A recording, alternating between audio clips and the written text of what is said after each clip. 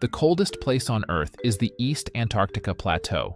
According to NASA, this region experiences bone-chilling temperatures that can drop as low as -144 degrees Fahrenheit or -98 degrees Celsius. Before the East Antarctica Plateau took the crown, the Vostok Research Station in Antarctica held the record for the coldest temperature ever recorded. Temperatures here can drop as low as -128.6 degrees Fahrenheit or -89.2 degrees Celsius. So, what contributes to such extreme cold in these areas? It all boils down to an extraordinary combination of clear conditions and incredibly dry air. These conditions can persist for several days, creating a cycle of continuous freezing temperatures. With no incoming warmth from the sun and a lack of significant weather systems to provide any respite, the East Antarctica Plateau remains locked in a deep freeze. It's an actual test of endurance for any living being. But let's not forget about the brave souls who call Earth's coldest places home.